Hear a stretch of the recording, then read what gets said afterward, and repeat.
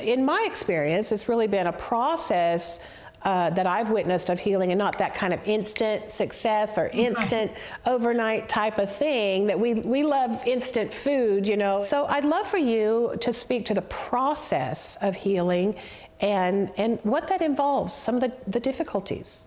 Yeah, it's really good for us to talk about the reality of overcoming addiction, overcoming trauma. We do want that experience where you come to the altar and in one moment, they're healed. And sometimes as family members, we can be really frustrated or as individuals and go, I'm Yeah. hearing it's supposed to be an instant healing, but why isn't that happening for me? And so there's no place better than I've been able to learn about this, experience, and see it than in our own ministry. So my parents started, eventually got out of our house, and we opened up the Mercy House for Women and the Home for Men. And it's a year-long program that we have. But I always ask a question.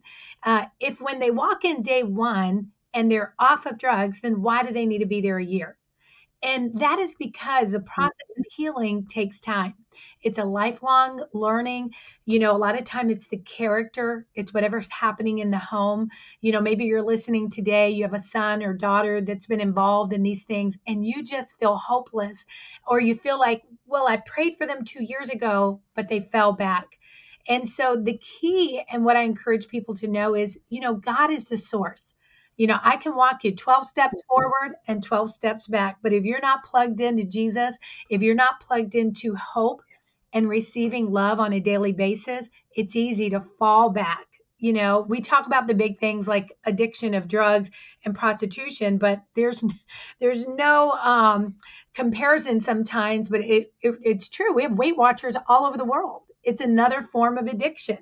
It's a legal form, but it kills as many people. So we have to look on the inside of the heart. We got to work with the mind. And, when girls come into our home, Brenda, they come broken and hurting. But they feel the very first thing they say is, when I walked in, I felt love. And so love Wow. is what can bring healing. And that's what you and I know. We've seen together that the love of God can heal the most wounded heart. But sometimes it takes time.